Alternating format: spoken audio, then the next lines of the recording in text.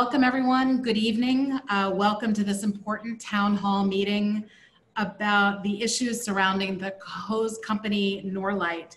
Tonight we're going to hear from Judith Enck, a former regional administrator for the United States Environmental Protection Agency, the EPA. We're going to hear from Cohoes Mayor Bill Keeler, a resident of Saratoga Sites in Cohoes, Joseph Ritchie, Dr. David Carpenter from the Albany School of Public Health, and Dr. David Bond from Bennington College. I'm going to start by introducing Judith Enck, who's going to kick us off. Judith is a resident of Rensselaer County. She has spent her entire career working to protect public health and the environment. In Albany, she served as Deputy Secretary for the Environment for 2 governors, and President Obama appointed her to be Regional Administrator of the United States Environmental Protection Agency. After leaving the Obama administration, Judith founded a new project called Beyond Plastics, which works to eliminate plastic pollution. She is a visiting professor at Bennington College and appears on WAMC's Roundtable Public Affairs show every Friday. Judith, I'd like to invite you to set the stage for us this evening. Great, thanks, Corinne. It's great to be with you. Let me just start by saying I really miss no drama Obama, and I miss not having a vigorous EPA. I'm known for my very sophisticated approach to literature. So I want to start by quoting from my favorite book, The Lorax. And I have a quote for all of you who have tuned in tonight. It says, "Unless someone like you cares a whole awful lot, nothing is going to get better. It's not."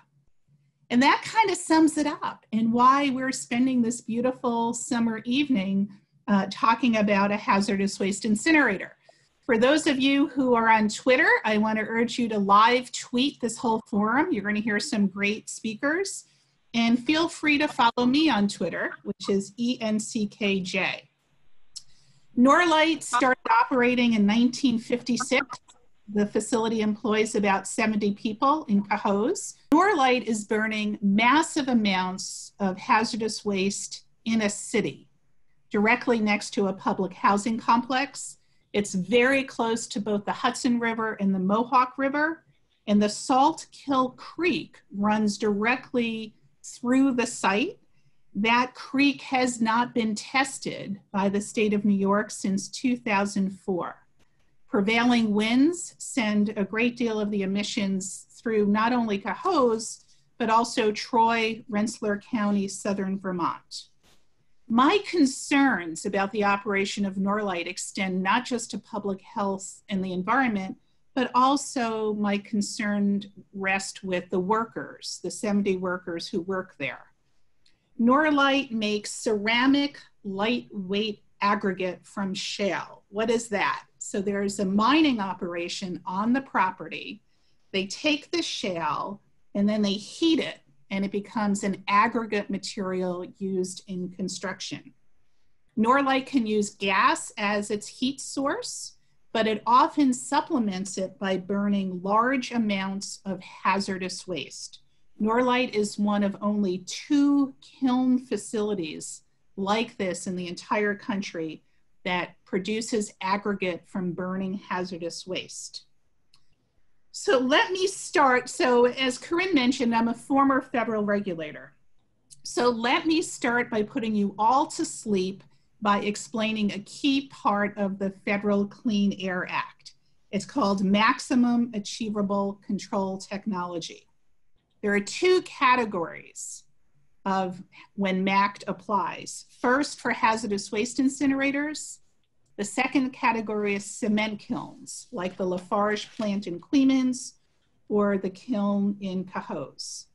Important point, air pollution limits are weaker for kilns than they are for hazardous waste incinerators. So that translates into less protection for public health and the environment. So in addition to the toxic firefighter foam that we'll talk about, Norlite also burns 475 different chemical descriptions, including halogenated solvents and various mixtures that are contaminated with lead. The way it works is different shipments of hazardous waste arrive mostly from New York State, 38%, 37% from Connecticut, 9% from Pennsylvania. So these tanks arrive at Norlite, and there's a chemist there who's like a mixologist. And he figures out what kind of toxic waste can be mixed with each other without allowing the facility to blow up, which is a good thing. Norlite has a history of environmental violations.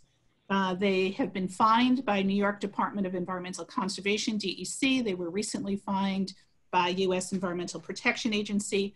Because of past violations, DEC put an on-site staff person monitor who is supposed to monitor compliance with their environmental permits, and he's there 40 hours a week. This past February, I learned that Norlite was burning toxic firefighting foam. It's technically called aqueous film forming foam, which is a mouthful. We in the biz call it AFFF. And what that is if you have a house on fire, the courageous firefighters will put it out with water. But if you have something like a tanker truck or an airplane on fire, water doesn't get the job done. So they use this foam. Unfortunately, the foam contains PFAS chemicals, a group of over 5,000 synthetic chemicals. You're probably familiar with PFOA. That's one of the PFAS chemicals. That unfortunately contaminated the public water supply in Hoosick Falls, Petersburg, North Bennington, Vermont. And then PFOS contaminated the public water supply in Newburgh. And it was this toxic firefighter foam. These chemicals are called forever chemicals for a reason. They are highly persistent. They stay in our bodies for many years, and they're known to cause cancer, liver disease, autoimmune deficiencies, and infertility. The US military and the Department of Homeland Security are the largest users of this foam, about 75%.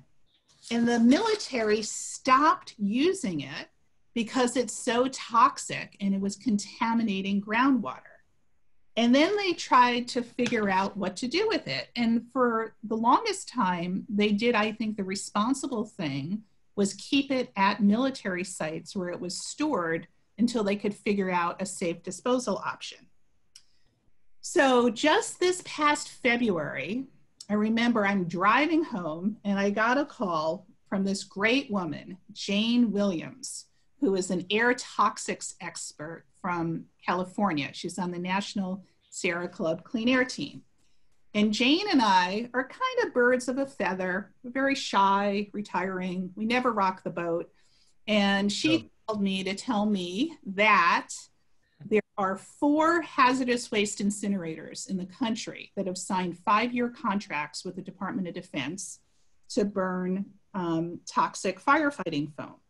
She told me that the environmental organization Earth Justice was filing a lawsuit because there was no federal environmental review, and this was done without telling anyone.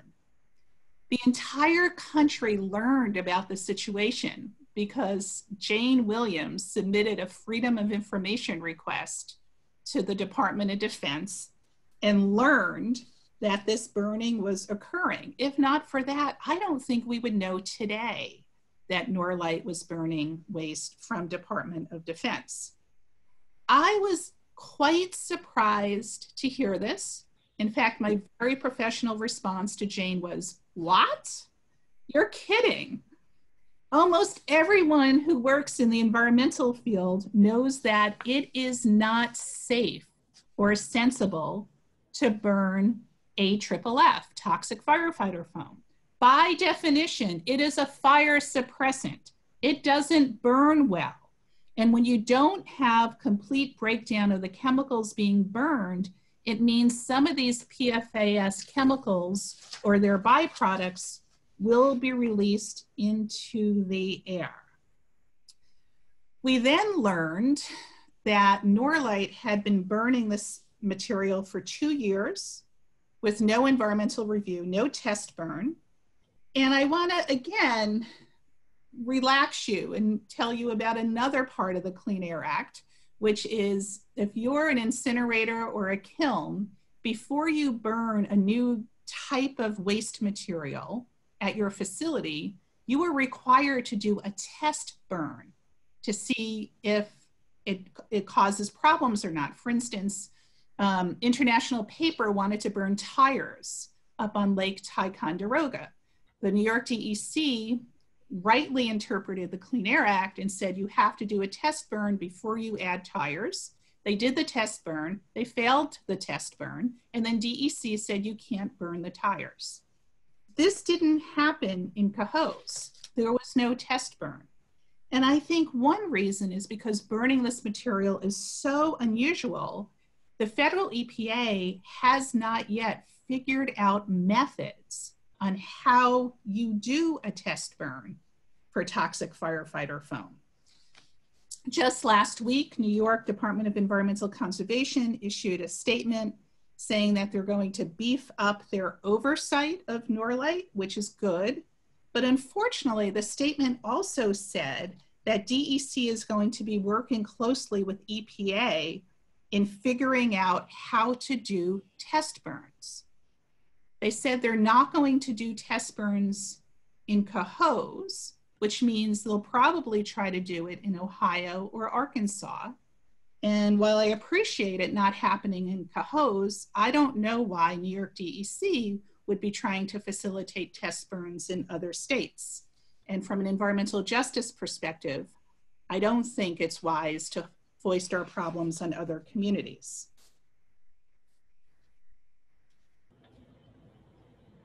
According to the Wall Street Journal, Norlite burned 2 million pounds of toxic firefighting foam in 2018 and 2019. It came to Cohoes from 25 different states. It came from 60 different military sites, and then some private companies and some state agencies. Even the Trump Environmental Protection Agency has concerns about burning toxic firefighter foam.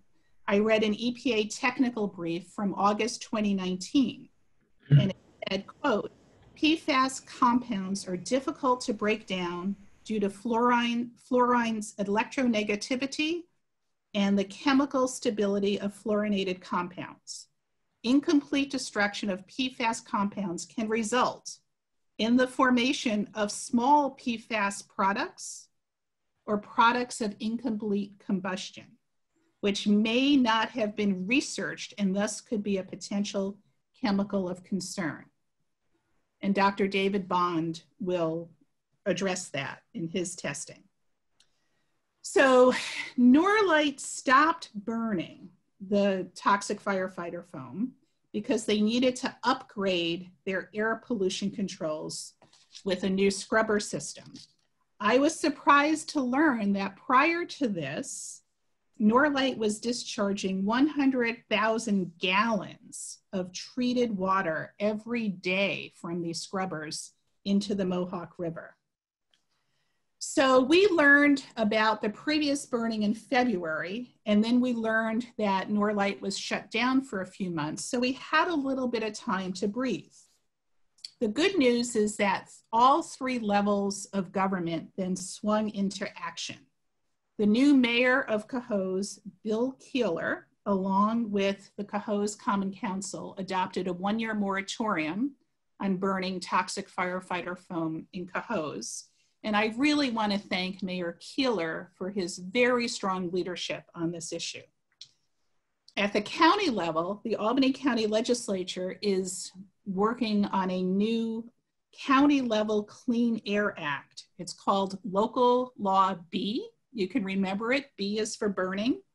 That Clean Air Act would prohibit the burning of toxic firefighter foam at Norlite. It would also prohibit tire burning at Lafarge and Queemans and a few other waste materials. I want to thank the sponsors of the bill, County Legislators Bill Reinhardt, Matt Miller, Joanne Cunningham, Vicki Plotsky, and others, and urge all Albany County legislators to please sign on as co-sponsors on the county bill.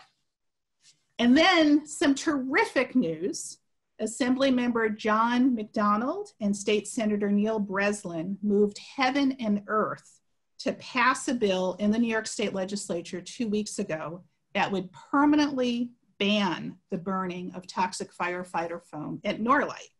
And something remarkable happened. It passed unanimously in both houses of the legislature. But we don't know if Governor Cuomo will sign or veto the bill. So please write down these bill numbers: Senate Bill 7880 and Assembly Bill 9952. And please call or write Governor Cuomo and urge him to sign this bill into law. It really should not be that hard. Judith, it seems like a fantastic place for us to acknowledge who else is on the phone. Is that okay for us to do? So Sure. First of all, I just want to mention that we are, I'm glad that we're joined tonight by Assemblyman John McDonald.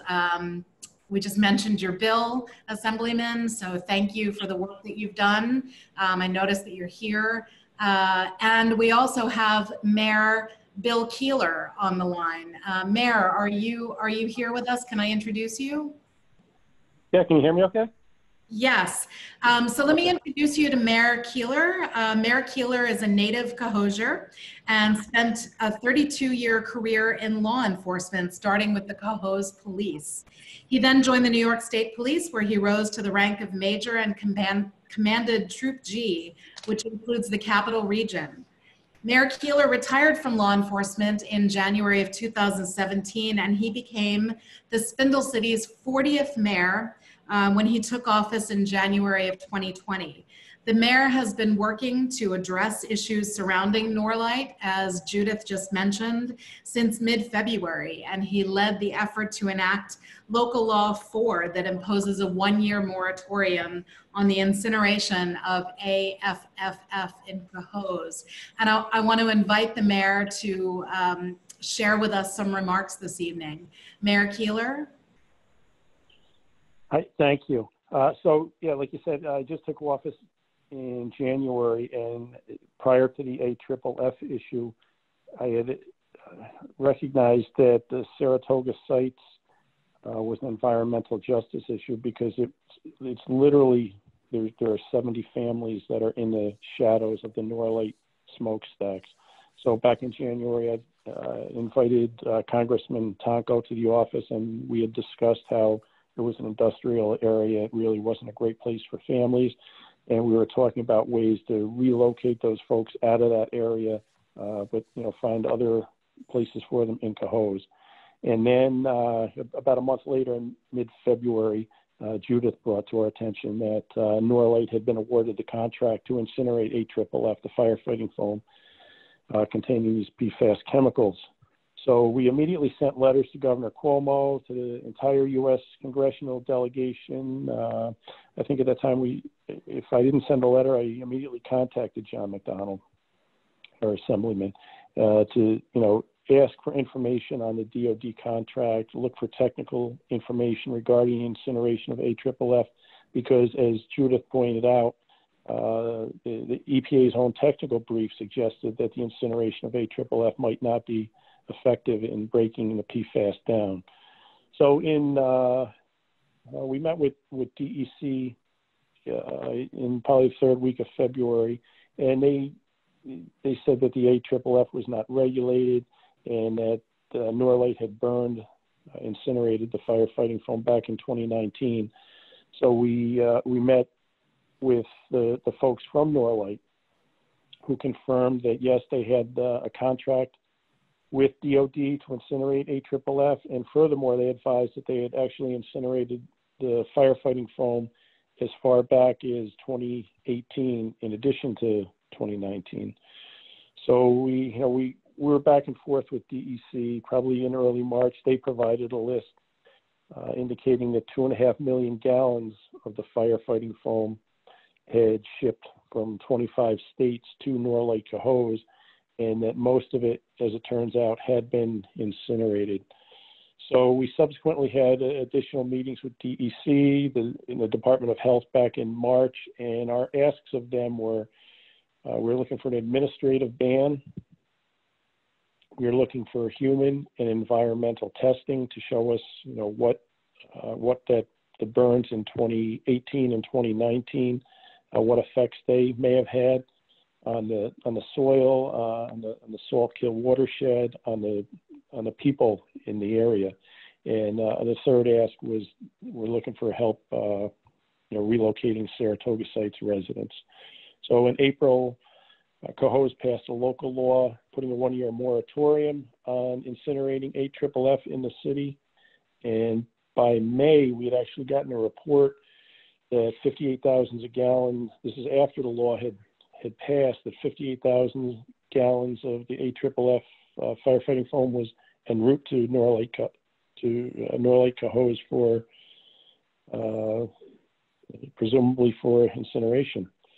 So again, calls to the congressional delegation, calls to DEC, the governor's office, Assemblyman McDonald, Senator Breslin, and subsequently Senator Breslin and Assemblyman McDonald were able to get the bill passed in the Senate and the Assembly that would prohibit the incineration in New York State if the governor signs it. Norlite has since told us that they canceled the contracts with DOD, and DEC has announced an administrative ban on the incineration of the firefighting foam. So that's pretty much where we are and what we did with the information. But again, thanks to Judith for initially making us aware of it back in February, for Assemblyman McDonald and Senator Breslin, who have been in this fight with us, from day one. Mayor, thank you so much for providing us with that context, and I hope you'll stay on the line for some questions. Just a reminder thank you.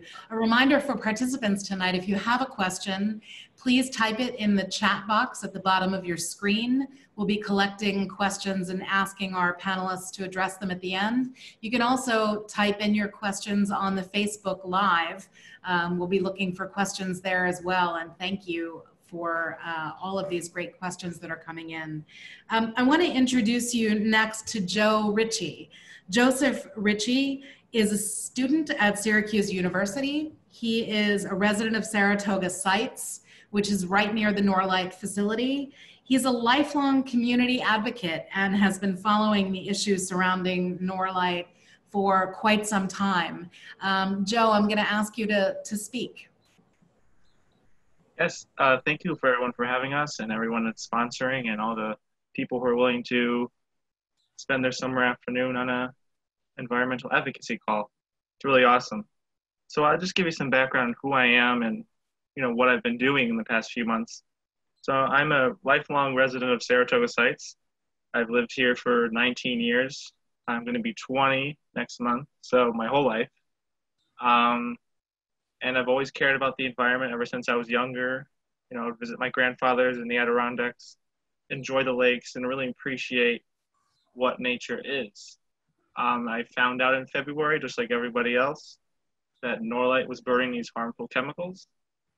And I said, this isn't right, because we've learned a couple of years ago in Hoosick Falls what happened there with contamination there. And it wasn't great. And Norlite has been an issue for my community for a very long time, since the 50s. And they've been fined, they've been told they're doing a bad job, but they really haven't been punished to the degree that would seem fit. They're a multi-million-dollar company, and they can afford $300,000 fines, $200,000 fines. And the residents of Saratoga Sites have not seen a single dime of those fines. I know there's legality along where those fines should go, but regardless, I'm trying to be here as an advocate for all of Saratoga Sites residents because everyone has a lot going on, especially right now through coronavirus. People are working, trying to put bread on the table, and that's why I'm here, so I can get the information out and just spread it along people that live here. And not necessarily just Saratoga Sites, but there's also private homeowners across the street that I've been in contact with. There's also another apartment complex. There's a speedway. There's where people eat hot dog Charlies. They eat. And people are raising their children here. And it's not fundamentally right for this company to be here. They should never have been here. We can, discuss why they were here a long time ago. That's a different issue. But the residents of Saratoga Sites have been facing environmental injustices for decades. This isn't a new issue. Children can't enjoy the snow in the wintertime because it has a black soot on it. You can literally see it after a week after it snows. The snow becomes black. Our cars, if we wash them, the cars become black. If we go out and get the mail while they were burning consistently, you start gagging. It smells like all your worst chemicals being burnt into a bin. More action needs to be done. I'm very grateful for all the work that's been done in the Assembly and State Senate. I'm hoping that, the governor signs on to this bill, but ultimately we need to work forward to the ultimate goal of hopefully ceasing operation in Norlite. That's my life's goal right now, is to focus head on what we can do to shut this thing down, because we have to make the bold steps in order to be a bold leading community. Cohoes signed on to a deal that they said they want to be a green community. They want to be with the state's agenda for a green city. Let's be bold and let's make those decisions together, thoughtfully, and in a smart way. Not doing things out of passion, but doing things out of science. The science is really important. And also that there's people that live 500 yards. If I look out my window, there's Norlite. So, that's pretty much what I have to say for right now. Joe, thank you so much for sharing your thoughts with us. We'll have some time for questions of Judith, the mayor, and Joe. After we hear from our next two speakers, I want to remind participants that you can type your question in the chat box, and we've already got a number of really interesting questions for our discussion. I'm going to introduce you next to Dr. David Carpenter. David O. Carpenter is a public health physician who previously served as the director of the Wadsworth Laboratories of the New York State Department of Health, and then as Dean of the School of Public Health at the University at Albany. His research interests are environmental causes of human disease. Dr. Carpenter, I'd like to turn the microphone over to you. Thank you very much, Corinne. Let me tell you a little more about these chemicals. These are called perfluorinated chemicals because they're primarily carbon atoms that have fluorines attached to them. As Judith mentioned, the ones that we've known for the longest time are PFOA, that's at Hoosick Falls, PFOS, that's at a number of military bases, and it's a major component of this firefighting foam. Now, those two compounds have been studied for a long time, and they've been voluntarily withdrawn by most manufacturers in this country. But what the manufacturers have done in the meantime is change the length of the carbon chains or add some component into that structure so that it does more or less the same thing. It's water repellent, it's stain resistant, but nobody has studied whether or not it's dangerous.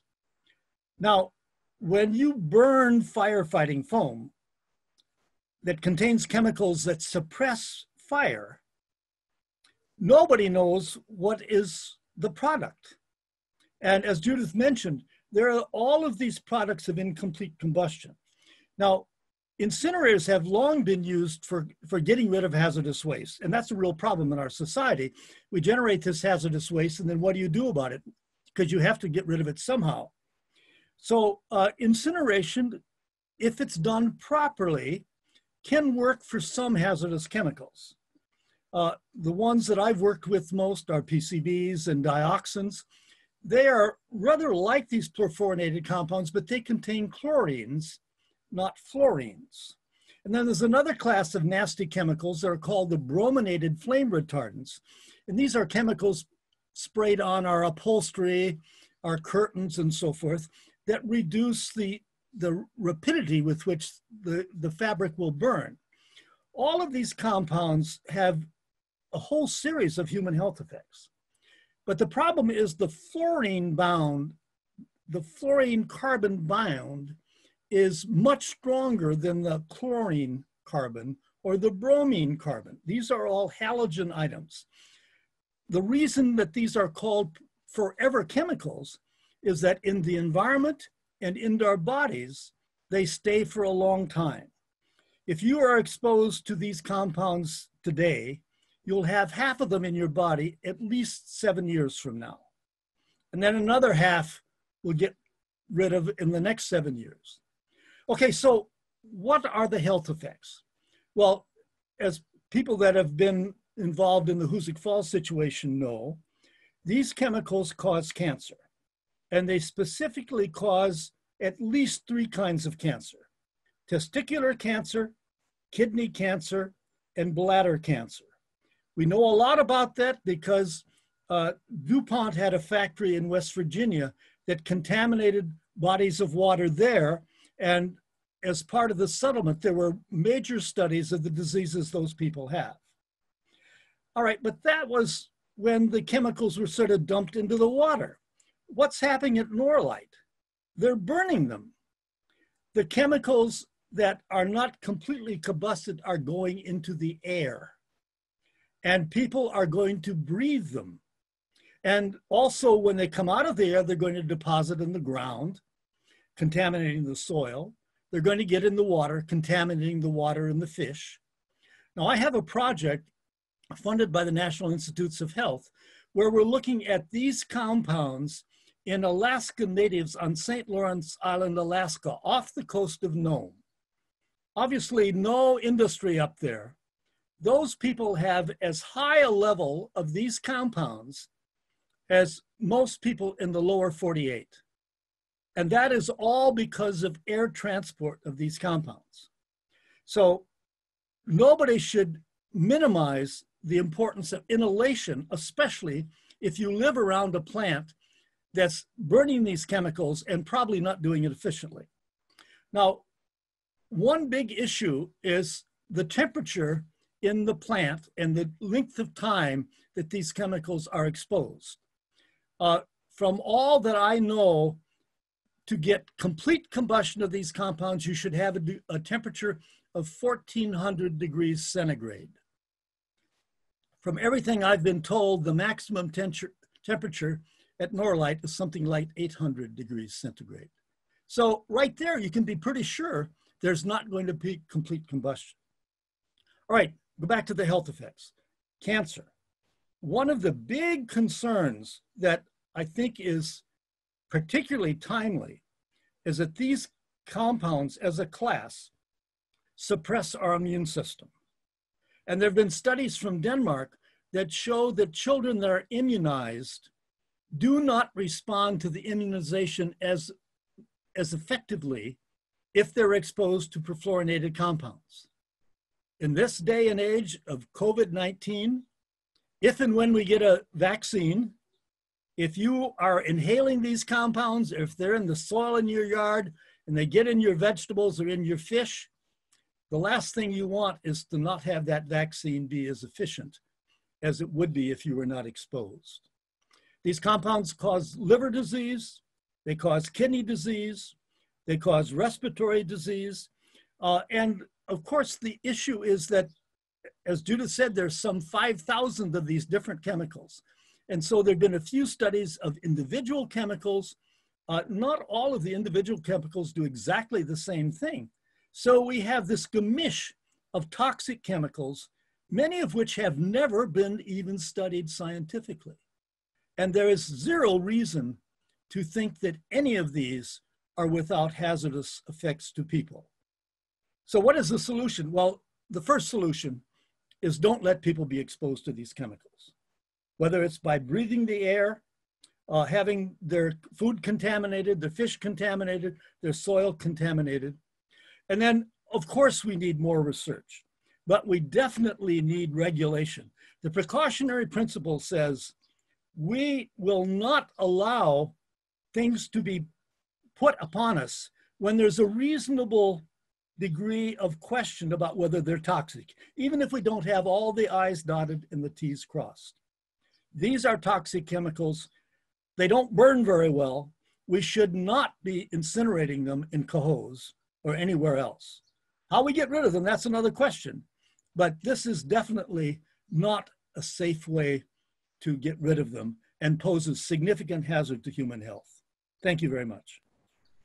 Dr. Carpenter, thank you so much for your remarks. I'm sure that there will be questions for you when we turn to the question and answer period of this program. Thanks. I'd like to next invite Dr. David Bond to join us. Dr. Bond teaches environmental studies at Bennington College, where he directs the Understanding PFOA project that tries to link up with scientific resources of colleges with community concerns around PFAS contamination. In March, David and his team took water and soil samples from around Norlite and analyzed them for PFAS compounds. He will discuss the results of that research tonight, and then I'm sure we'll have some questions for him. Dr. Bond. Thank you. Thank you, Corinne, and thanks to all of those who've worked so hard to bring us together for this really urgent conversation. And thanks to everybody who's joined us as we learn new ways to pursue environmental justice during a pandemic. And it's, we can't all be in the same place, but it's really great to see everyone gathered here together. So my name is David Bond, and I'm the Associate Director of the Center for the Advancement of Public Action at Bennington College. After PFOA was detected in alarming levels in the drinking water of Hoosick Falls and hundreds of residential wells in New York and Vermont, I started the Understanding PFOA project at Bennington College. Since 2016, and with the support of the National Science Foundation, we have been working to make the growing scientific concerns about the dangers of PFAS contamination. Scientific concerns that are often written in a highly technical language and published behind paywalls. We've worked to make that science more accessible to impacted communities. There's often a disjuncture between the growing scientific concern about the real danger that this class of chemical poses and the places that are asking urgent questions about these chemicals. And so we've tried to work to bridge the science and the places impacted by these chemicals. Each year, we also take a few concerns from residents and turn them into an exploratory research project where we try to produce independent data for communities trying to navigate the discovery of these chemicals in their community. Looking at everything from, is there any PFOA in maple sap? There was. To sort of the local community's knowledge of its own health in relation to PFAS contamination. When everything at Norlite came to light, we decided to build a research project around the questions that many residents were starting to ask. What's coming out of the stacks when PFAS chemicals are being burned? A little bit of background just to sort of go through how we got to this study we did this past March. As others have summarized, for at least 2 years, Norlite attempted to burn a staggeringly large amount of the toxic firefighting foam AFFF. In 2018 and 2019, hundreds of tanker cars of AFFF arrived in the Capital District, coming in from as far away as North Dakota, Texas, and West Virginia. What is AFFF? Perfluorinated compounds like PFOA and PFOS, the same chemicals that contaminated Hoosick Falls and Newburgh. These chemicals are the main ingredients of AFFF. The engineered properties of perfluorinated compounds makes them nearly indestructible. And once released, these toxins never break down. Literally, they never break down, leading many environmental advocates to refer to them as forever chemicals. Once released, they never break down, but they don't always stay put. They're highly mobile, and they bioaccumulate. These sort of properties, the indestructibility of these toxins, their mobility in the environment, and the way that they bioaccumulate make them a real challenge, a new kind of challenge for environmental regulation and environmental justice. These same properties also, their sheer durability and ability to withstand degradation have made PFAS compounds extraordinarily effective at putting out industrial or jet fuel fires, which is how they got brought into AFFF. And AFFF now is a firefighting foam that uses the chemical properties of perfluorinated compounds to fight industrial and jet fuel fires. Really tricky fires to fight. So, as others have sort of indicated, if you think burning a toxin engineered to suppress fire is completely ludicrous, you're not alone. It also flies in the face of the best science and the best regulatory expertise that we have. Although incineration breaks down many hazardous chemicals, there is no evidence that it eradicates PFAS compounds. Again, there is no evidence that incineration breaks these toxins down. Here's how the EPA put it in 2019, quote, "The effectiveness of incineration to destroy PFAS compounds is not well understood." The EPA report continued, "Our grasp of the, quote, thermal destructibility, the ability of fire to destroy, our grasp of the thermal destructibility of PFAS is sparse, thinly extrapolated, and inoperable." This past April, only a few months ago, in another EPA presentation summarized a new concern. Burning AFFF may not only not destroy these compounds, it may in fact produce new toxic perfluorinated chemicals that we don't even know how to detect yet. The kiln may in fact act like a witch's cauldron, conjuring up new chemical afflictions.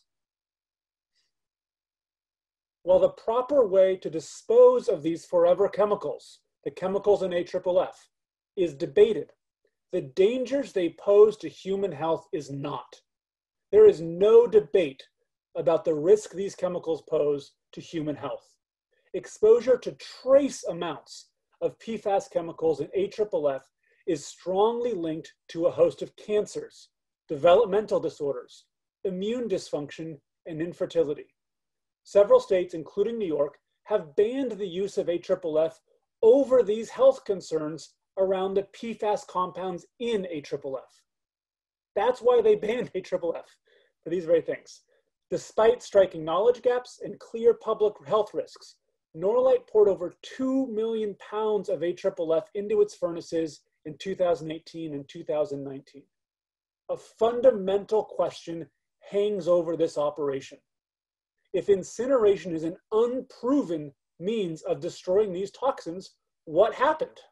What happened when they tried to burn 2 million pounds of AFFF? Is Norlite solving this problem by incinerating it, or simply redistributing these toxins into poor and working class neighborhoods in Cohoes, or perhaps even the Capital District? That scale of contamination is not out of line with thinking about the plants that emit PFAS compounds. Indeed, there's new evidence coming out of how far these PFAS compounds go when they're emitted from a plant and elevate levels in soil and water. So for example, the ChemFab plant in Merrimack, New Hampshire, which emitted perfluorinated compounds for a little over a decade, contaminated groundwater in New Hampshire for over 100 square miles, bringing the groundwater over the health levels for drinking water, over 100 square miles area. The 3 plastics plant that dot our region, my region, Hoosick Falls, Petersburg, and Bennington, together emitted PFOA that we've detected in an area of about 175 square miles, that we see elevated levels in the soil downwind of those plastics plants. There was a new report that just came out a few weeks ago about the Cohoes plants, one of the main producers of these chemicals in West Virginia, that found emissions from this plant. Again, a stack that's supposed to burn these things, that emissions from that stack polluted water and soil 25 miles downwind of that plant. So emissions are a growing concern as a source of how these chemicals get into our soil and water and our environment. So given the questions around this, you know, that are neither unreasonable nor impossible to answer, is what's coming out of the stacks when Norlite burns AFFF. The fact, you know, that it's taken 2 years for this question to come to public light demonstrates just how poorly the disposal of these forever chemicals is being managed today. Given the significance of these questions, Bennington College designed an exploratory research project to look at PFAS levels around Norlite. In early March, a team of professors and students took 3 soil and 4 surface water samples from relatively undisturbed sites in the neighborhoods around the incinerator, including the Saratoga site's public housing complex that literally sits in the shadows of Norlite. We had a commercial lab analyze these samples for a wide array of perfluorinated compounds. The full results of our research can be found on our website, www.bennington.edu/PFOA. What we found is concerning. The soil and surface waters around Norlite are laced with PFAS compounds commonly found in AFFF. While our research is preliminary, the pattern of contamination that we identified mirrors the composition of AFFF. 9 of the 10 PFAS compounds detected in a pond adjacent Norlite are key ingredients or breakdown products of AFFF. A few hours after we shared our preliminary findings, New York State DEC rejected them out of hand and refused our calls for more research, stating, quote, "There is no basis to conduct additional sampling at Norlite." This is a striking assertion. Under the watchful eye of a full-time on-site DEC monitor, Norlite burned at least 2 million pounds of AFFF over the past 2 years with no scientific monitoring to ensure that incineration was actually destroying these toxic chemicals. Is DEC afraid of what it might now find if it looks around Norlite? As we said when we first released our data, DEC needs to do its own testing and share the results with the public. Our study is the first in the nation to analyze PFAS levels in soil and water outside a facility burning AFFF. That in itself is a shocking finding. The burning has gone on for some time now. Nobody has looked to see what happens after you burn AFFF. This is a huge knowledge gap with massive public health implications, and ground zero for this question happens to be in Cohoes, New York. It's the first study to look at this. However, previous environmental research has examined PFAS contamination in groundwater where AFFF has been used extensively, like Air Force bases or training centers for firefighters.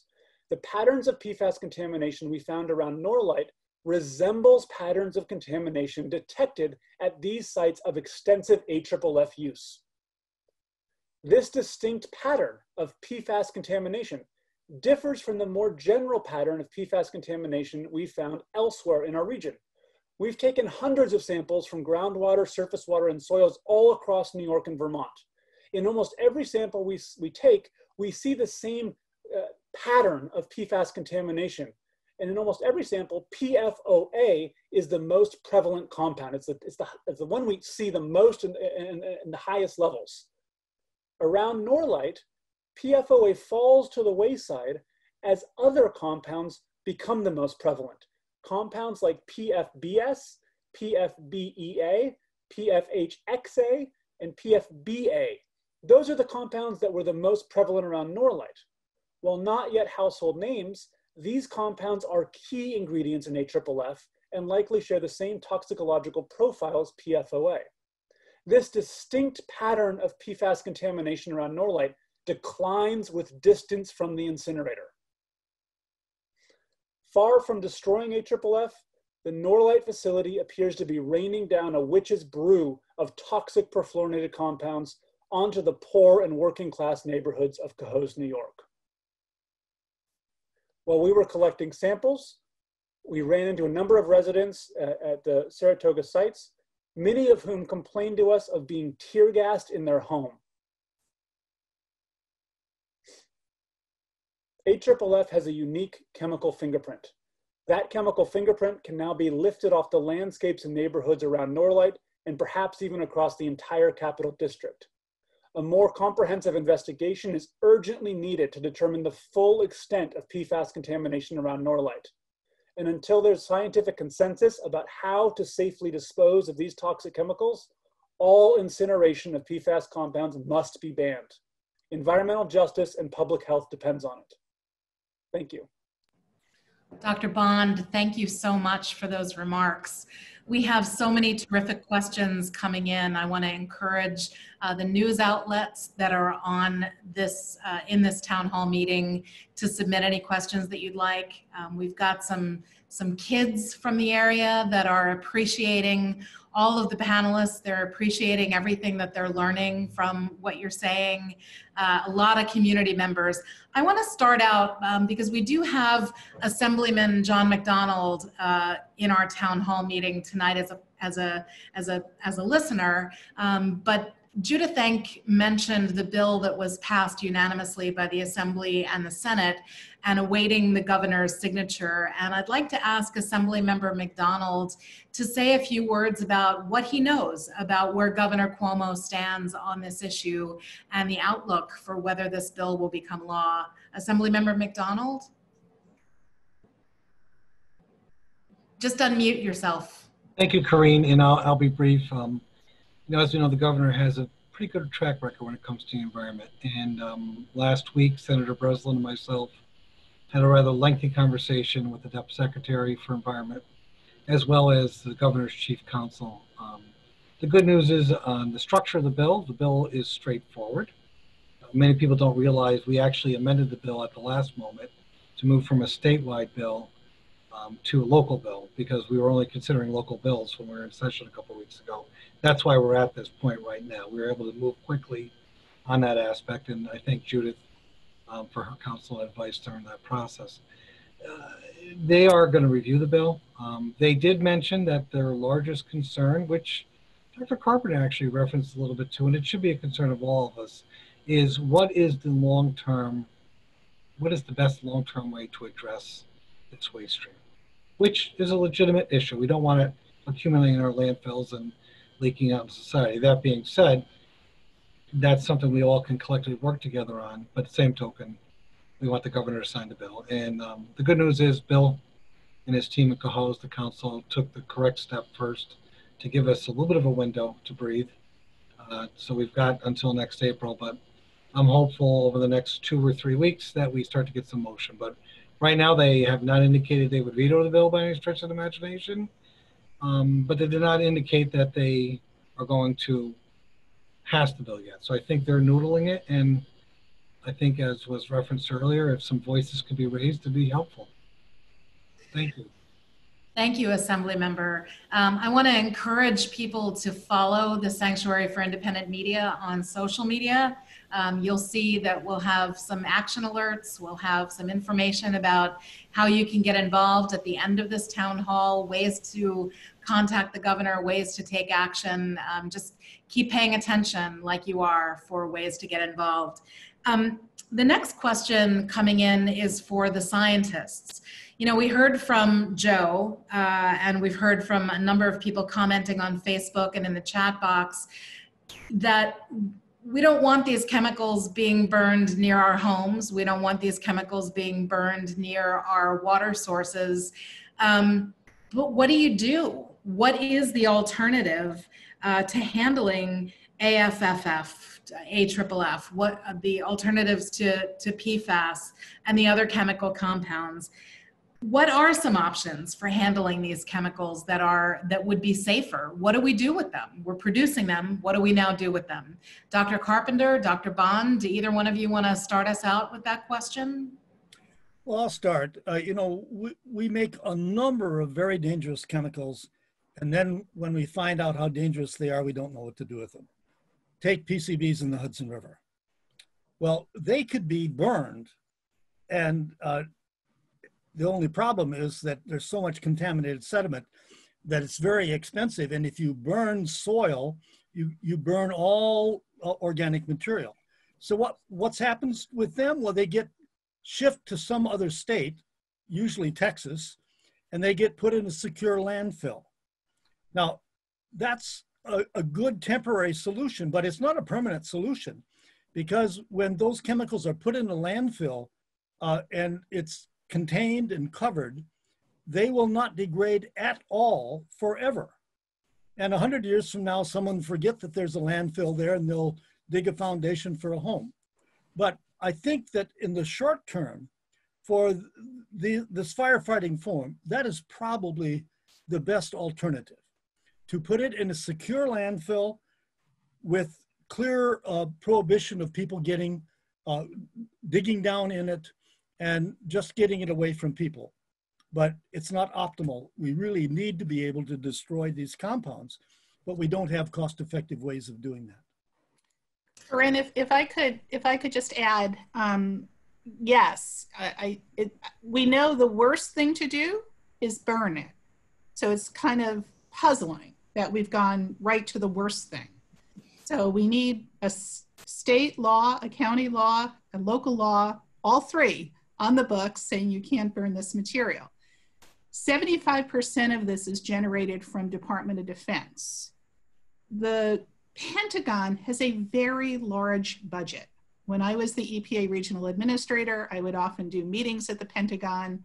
They never ended well, but I was amazed at the opulence of the Pentagon. It did not look anything like the EPA office. And it reminded me that they have resources. They have an R&D budget. And I want to share an example involving the Bluegrass Army Depot in Kentucky. A number of years ago, now remember, the military has a lot of difficult waste streams that they have to dispose of. A number of years ago, they had chemical weapons on rockets that they needed to dispose of. And they tried to bring it to the Bluegrass Army Depot in Kentucky to burn at an incinerator. The local residents organized, just like what's happening in Cohoes. They got some allies, a guy named Mitch McConnell and others, helped them block this. And instead, the Department of Defense put a lot of money into research and development, and they identified a supercritical water oxidation unit, which destroys the chemical weapons without incinerating it and putting the emissions into the atmosphere. The bad news is it took $1 billion and 15 years for them to figure it out. But the Department of Defense R&D budget is significantly larger than the New York State DEC budget and the city of Cohoes budget. And I think what our state regulators need to do is work with Department of Defense on better disposal options that do not include incineration. Thanks, Judith. We've got some commenters that were mentioning the the supercritical water oxidation. So right. We've got some folks talking about that in the chat. Dr. Bond, do you have anything you want to add to this question of how we address getting rid of these dangerous chemicals? It's a great question, and it's a question that should have been asked before they were put into wide circulation. And this is one of the shortcomings of our current sort of way of regulating toxins, is we often wait till it's a massive public problem to start asking that question. We need to ask those questions at the get-go. Before new chemicals are allowed to go into sort of wide circulation, and sort of exemplifies so many of the problems we have in our regulation of toxics right now. There are ways to break these chemicals down in laboratories, but many of them don't scale up yet to the scale of contamination we're seeing in some of these areas. As Judith is saying, others saying, it's going to require a massive investment in new technologies to begin to figure that out, and that needs to happen yesterday. In the meantime, incineration is absolutely the worst way to do it. We have these chemicals fairly contained in barrels and other things right now. When we're incinerating them, we're risking sort of taking those barrels and spreading them all over the landscape, which creates a problem that boggles the mind to try to figure out how you would go about cleaning that up. So in the short term, stop burning them. Just, we've got some information coming through on the chat. Someone, Mike, is likening the supercritical water oxidation to a giant Instapot. It's like a crock pot on steroids, a modern pressure cooker that is affordable and low tech. So I love this chat that's going on in the sidebar. Another question here, and this one I think is for Judith. Judith, can we hear a little bit more about EPA's recent enforcement case against Norlite?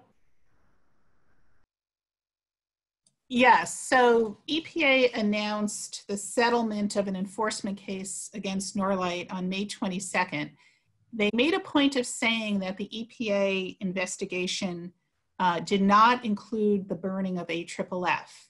And I think this is important because it turns us now toward the rest of the operation at Norlite. I don't want people to think that if we stop burning AFFF, we're out of the woods.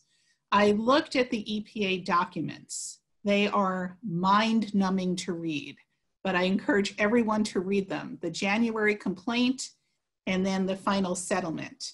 EPA fined Norlite a measly $150,000. We'll put that aside. What's more important is this legal settlement it's a roadmap for serious operational problems at Norlite. I want to focus on three quick things. One, the EPA investigation found significant violations of the dioxin and furan emission limits. You know dioxin to be the most toxic chemical known to science. It was put in Agent Orange. According to EPA, Norlite repeatedly and consistently from 2012 to 2014 violated its temperature restrictions for approximately 38,900 hours. And the temperature is crucial in terms of whether dioxin and furans are created when they're leaving the stack. Second major finding by the EPA, they found significant violations of acid gases and particulate emissions.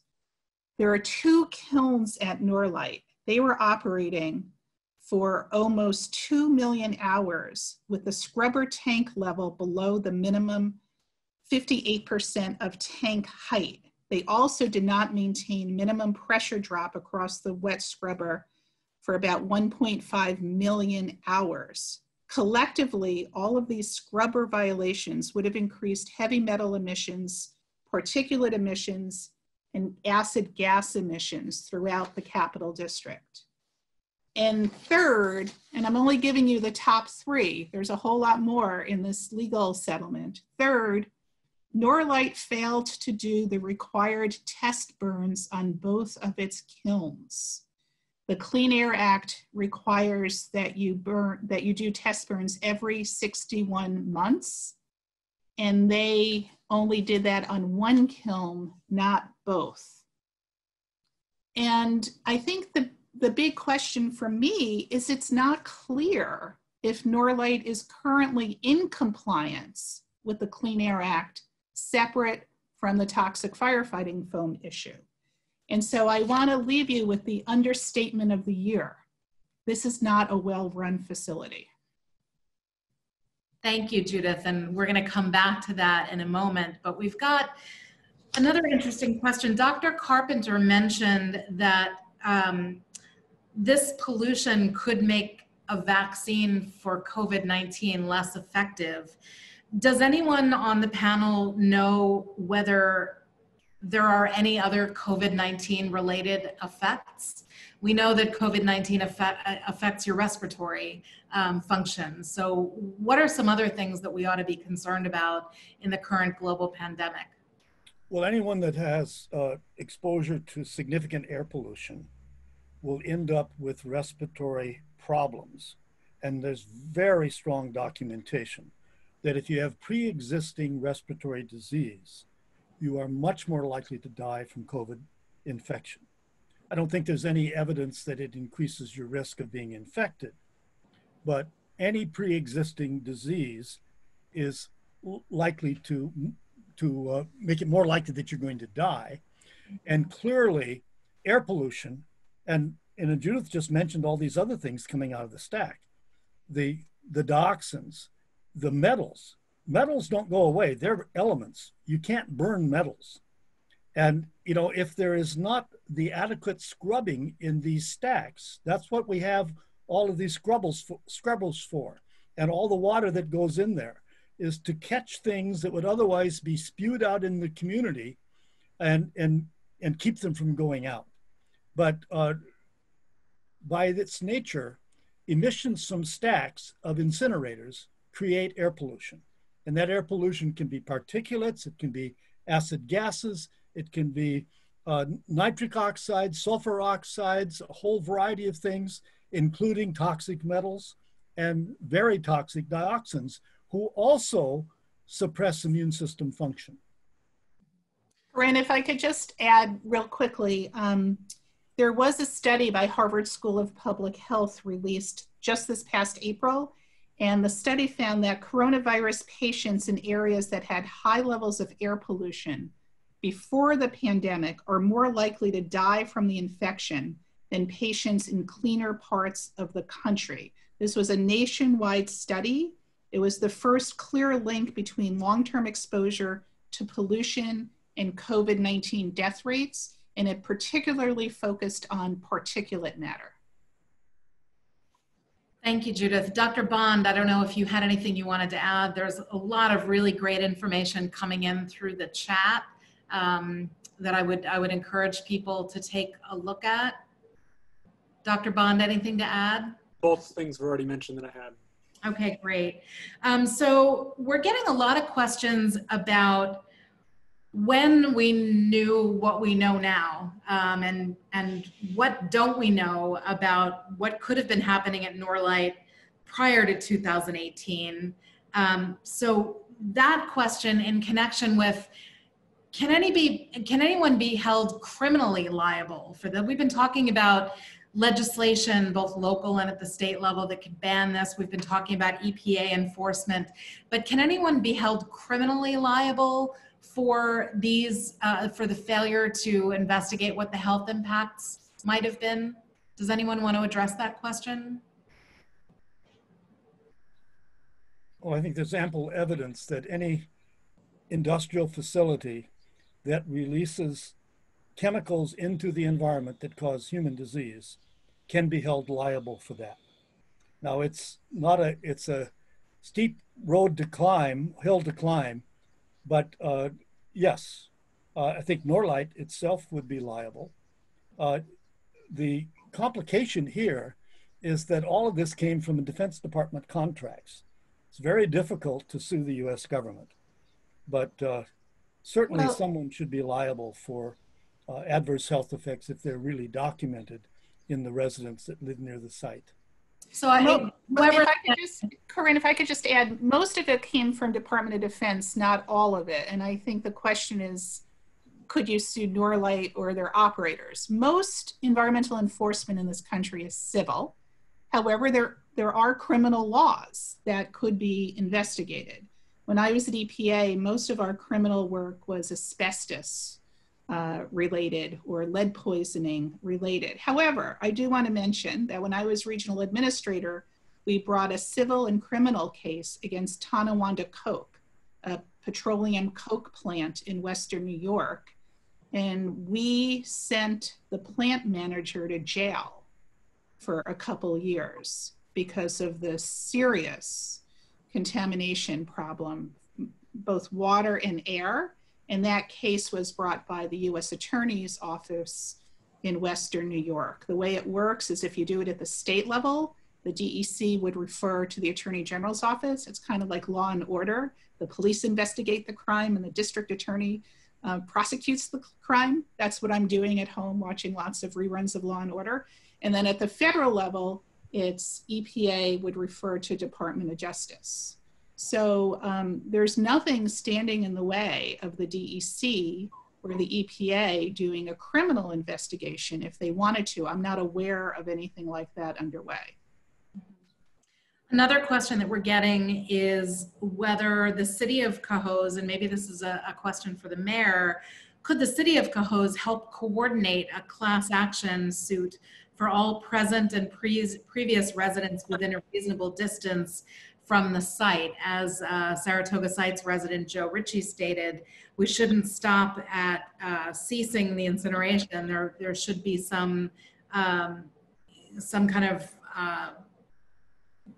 addressing this from citizens, a multi-million-dollar lawsuit for damages to health and property. Mayor Keeler, are you still on the line? Is this something you'd like to address? It's my understanding that a law firm or a couple of law firms are proactively reaching out to the folks down at Saratoga Sites to initiate a class action lawsuit. That's something that they're doing separate and apart from the city. I mean, I think the city did, as far as the moratorium, they did what, I feel that we had to do. And then, as far as civil action through the courts, through the attorneys, that ball sounds like it's already rolling, separate and apart from what the city did. Do you have any suggestions for folks that are participating in this town hall for how they might connect with those law firms? Maybe Joe Ritchie could answer that question because he was probably contacted. I've talked to a couple of people at Saratoga Sites that said that they were contacted. So I imagine Joe has been contacted, so he may have the law firm's business card or contact information. Thanks, Mayor. Joe, are you still with us? Can you answer that question? I am, and yes, I can answer it. You could just contact me and I can give you all the relevant information. Because there is something in the works. And, if you want to be a part of it, contact me. I can write my number in the chat and also my email. So yeah, there's a lot of things to be done. Great, thank you, Joe. Another interesting question here from Mary Kruncheski. Is Norlite required to reveal what chemicals and mixtures are being incinerated? We've answered the question a little bit of what else is being burned at Norlite. Are there safety data sheets available for the public to view regarding shipments of waste burned at the company? Dr. Carpenter or Dr. Bond or maybe Judith? I don't know. Judith, do you know the answer to that question? Mike Ewald from Energy Justice Network is on this call, and he did a lot of digging. It wasn't easy, but he found the hundreds of chemicals that have been burnt there. Can we unmute Mike and ask him to explain this? Mike, are you with us? Can you unmute your mic? The moderator, the tech folks will unmute your mic as well. Yeah, hi, can you hear me? Yes. Yes. Okay, so yeah, I dug into the EPA database. I mentioned some of this in the chat if those of you can read that. But there's a database called the Biennial Reporting System, and that reports all the hazardous waste shipments around the country and who is processing or burning what. That's where I pulled up the data from 2017. That is the latest data available. There's data for 2015, 13, et cetera, every 2 years. And that data showed 476 chemicals that they were burning, showed how much from which states and what sources they were coming from. One of the especially alarming things I noticed in there, of course, it didn't mention AFFF, which apparently that wasn't being burned yet, but it did mention about 10 tons of chemicals containing lead and many more tons of chemicals containing halogens, which are like fluorine, which is in the AFFF, but also chlorine and bromine, those sorts of chemicals. These are the most dangerous things that you can possibly burn. And when I looked at the emissions data, the latest data I got out of a FOIL request from the state DEC, which is 2018's data, I looked at their emissions of lead, and I also looked at 2017 so we can compare the same year.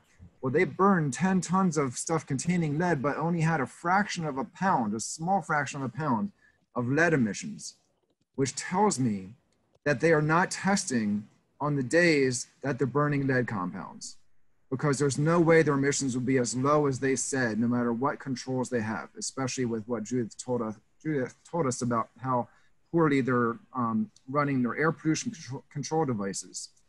So when I added all this up, I found just about 1% of what they burn is stuff that has lead or halogen compounds in it. That's something that I think if you were to allow them to keep burning hazardous waste at all, which is something that shouldn't be done, but if you were to do that, I would say at least that 1% of these especially dangerous chemicals, in addition to the firefighting foam, is something that should not be allowed to be burned. They are not required to continuously monitor their emissions for toxic chemicals. There is the technology to monitor lead and acid gases and other toxic chemicals like dioxins on a continuous basis, but no one requires it in the US, except for a handful of places where I've written local laws, like the one in Queens that got passed requiring it at the local level. So that's something also that would be important, especially if they will continue to burn this stuff, to make sure that they test every day, not just once a year on best behavior when they can control which things they're burning. Mike, thank you so much for popping in and providing that context. I appreciate it. I want to address one more question before we close this up. And Terry Malloy on Facebook is asking, how have these chemicals been transported and then stored at Norlite? Does that in and of itself present a risk? Does someone want to take that question?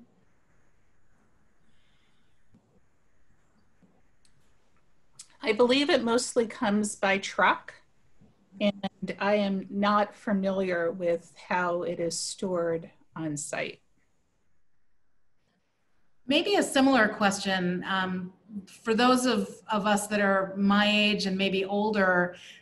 You think about the burning of nuclear waste, and I guess there are some folks that are questioning, is this akin to, is it worse than burning nuclear waste? What level of, I guess that people are thinking, should my level of concern be heightened because it's worse than burning nuclear waste? Well, there's nothing worse than burning nuclear waste, because the radioactive elements are just that, they're elements.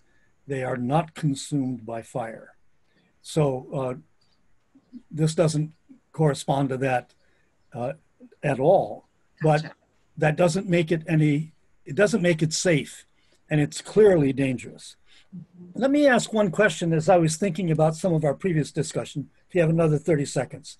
Sure. I've just recently been involved in a number of legal cases where Monsanto is being sued because of PCB contamination in schools. In other cases, people that have certain cancers. Monsanto made all the PCBs. Who makes firefighting foam? Is it DuPont? Is it 3M? Mm-hmm. Yep. Well, Monsanto has been losing cases right and left. The states in the West Coast, Washington, Oregon, and California, are suing Monsanto because of contamination of their boundary waters. As I said, I was just involved in this case. I was deposed last week of a school that had high levels of PC contamination because of PCBs in clock and light ballasts.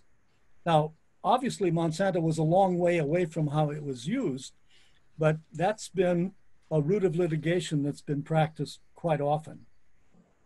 Thanks. So there are multiple responsible parties here. Thank you, Yeah. Dr. The New York Attorney General's office and the Vermont Attorney General's office is suing, I think, some of the manufacturers. I know there's contamination in Cairo, New York, in Greene County, and Attorney General Tish James has announced some litigation there. I think it's going after the manufacturers, but we can double check that, David. That's a really good point. Well, the critical issue is, did the manufacturer know that it was dangerous at the time they manufactured it? Sometimes the manufacturers didn't know, but if they did know, and I know in the case of 3M, I reviewed records of their employees 25 years ago. If the manufacturer knew that it was dangerous, then they are liable. Yeah, they knew.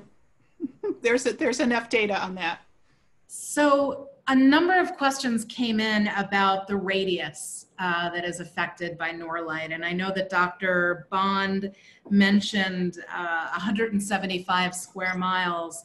someone from Albany is saying, you know, isn't this something that the greater capital region should be concerned about? How do we get public officials to pay attention to these studies or to commission these studies when there's a denial of the health impacts? A lot of those questions are related to other questions from residents saying, how do I get involved? How do we hold these people accountable? Sign me up. How can everyday residents take some action here? So I think that's the question that we're going to end on. And I think, Judith, if you have just a few closing words, and then I'm going to turn it over to Alexis Goldsmith to close us out. Well, I know we threw a lot at you, and there's much, much more. It was hard to summarize. I think the AFFF issue is crucially important. Mayor Keeler mentioned that Department of Defense canceled their 5-year contract with Norlite, which is great. We were at risk in May of DOD insisting that Norlite take a couple shipments. And when I first heard that from Senator Schumer's office, I thought, wow, I don't want to foist this on another community like in Ohio or Arkansas. And I said, they can't find any place else to take it other than Norlite. And Trade-A-Bee actually wrote a letter to Department of Defense and said they reached out to every approved wrecker incinerator qualified to accept this and received rejection notices from all of them based on the volatility and uncertainty of the destruction of PFOS and PFOAS. This is from the incinerator company saying this.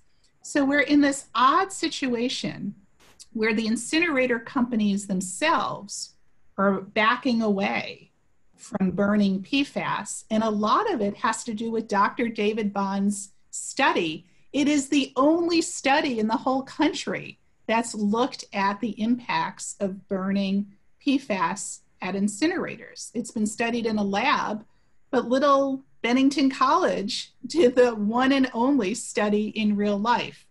Thank you. So we're in a situation where the Trump Department of Defense canceled this contract. The incinerator companies themselves now have questions. And now we need to know, is Governor Cuomo going to sign the bill to make sure that we have permanent protection? And I would just urge everyone to make that your priority this week. Write, call, use social media. This should be an easy bill for him to sign, but I'm just not sure what's going to happen with the bill. And then Alexis, I believe, has some important information on how people can get involved. Thank you, Judith. First, thank you to all of our panelists tonight, former EPA Region 2 Administrator Judith Enck, Cohoes Mayor Bill Keeler, Saratoga Sites resident and Syracuse University student Joseph Ritchie, Dr. David Carpenter of SUNY Albany, and Dr. David Bond of Bennington College. So I have some important information for how you can get involved. You'll want to grab a piece of paper and a pen, and I can also put it in the chat, but we'll lose the chat as soon as we end the call. So the bills that Judith was just referring to are Senate Bill 7880B and Assembly Bill 9952B. Those are the bills that would ban AFFF from being burned at Norlite. We're waiting for the governor to sign. We have an email list. You can subscribe to it by writing a request to Norlite-subscribe, or it's Norlite-subscribe at list.may1st.org. And we have a group that meets every 2 weeks on Thursday nights. And if you would like the info for that meeting, again, send an email to norlite-subscribe at list.may1st.org. You can also email me. My email is goldsmith@mediasanctuary.org. We have a website for the Hudson Mohawk Environmental Action Network that lists the history of Norlite, and also the information for how to get involved is there. It's hmean.org.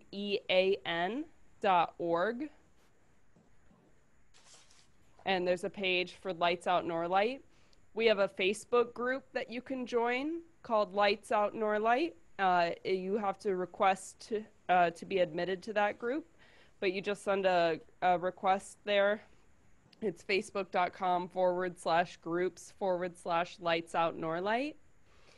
You can contact Joe Ritchie. His number is 518-526-9543, and his email is jrritchi@syr.edu. If you want to read more about the Bennington College study, go to bennington.edu/PFOA. And if you have any questions or you missed some information, you can send the Media Sanctuary an email. You can send us an email at info@mediasanctuary.org or find us on Facebook at facebook.com/mediasanctuary. Alexis, thank you so much for all of that information. I want to thank our panelists. I want to thank the Sanctuary for Independent Media for hosting this town hall, Lights Out Norlite, and the environmental groups that joined in this evening. Thank you all, and have a wonderful evening.